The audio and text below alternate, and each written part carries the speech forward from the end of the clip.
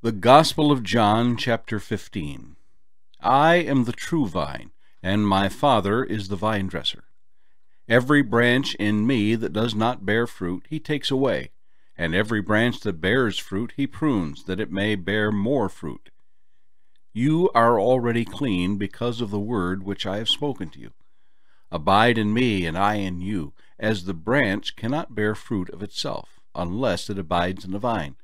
Neither can you, unless you abide in me. I am the vine, you are the branches.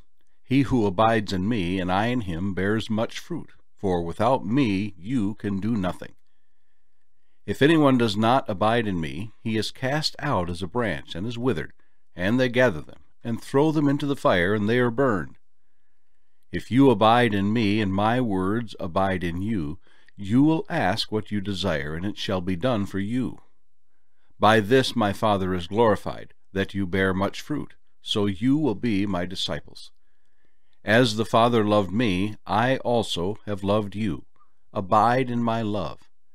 If you keep my commandments, you will abide in my love, just as I have kept my Father's commandments and abide in his love. These things I have spoken to you, that my joy may remain in you, and that your joy may be full. This is my commandment, that you love one another as I have loved you.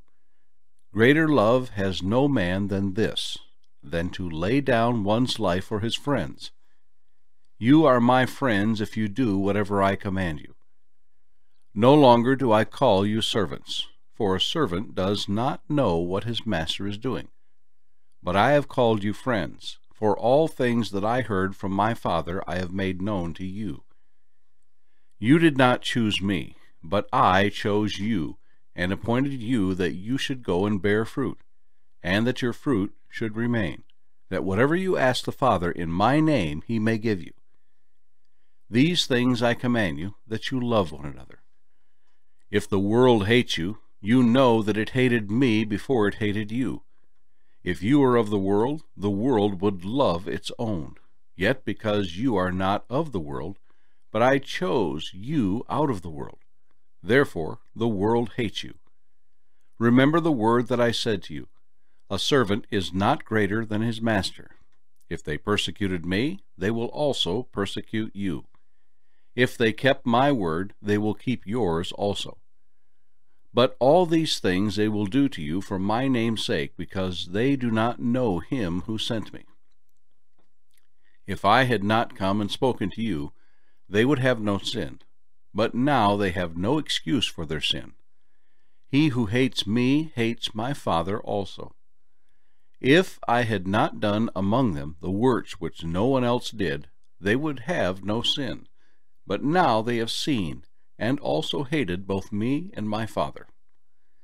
But this happened, that the word might be fulfilled which is written in their law. They hated me without a cause. But when the Helper comes, whom I shall send to you from the Father, the Spirit of truth who proceeds from the Father, he will testify of me.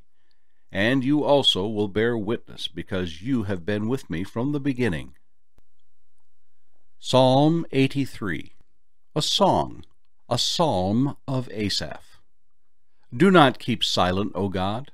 Do not hold your peace, and do not be still, O God.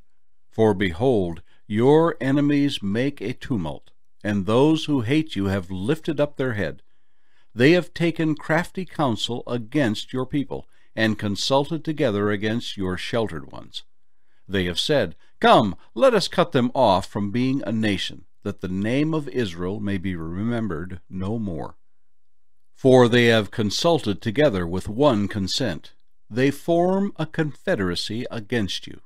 The tents of Edom and the Ishmaelites, Moab and the Hagrites, Gebal, Ammon and Amalek, Philistia with the inhabitants of Tyre. Assyria also has joined with them. They have helped the children of Lot. Selah. Deal with them as with Midian, as with Sisera, as with Jabin at the brook of Kishon, who perished at Endor, who became as refuse on the earth. Make their nobles like Oreb, and like Zeb, Yes, all their princes like Zebah and Zalmunna, who said, Let us take for ourselves the pastures of God for a possession. O my God, make them like the whirling dust, like the chaff before the wind. As the fire burns the woods, and as the flame sets the mountains on fire, so pursue them with your tempest, and frighten them with your storm. Fill their faces with shame, that they may seek your name, O Lord. Let them be confounded and dismayed forever. Yes, let them be put to shame and perish, that they may know that you, whose name alone is the Lord, are the Most High over all the earth.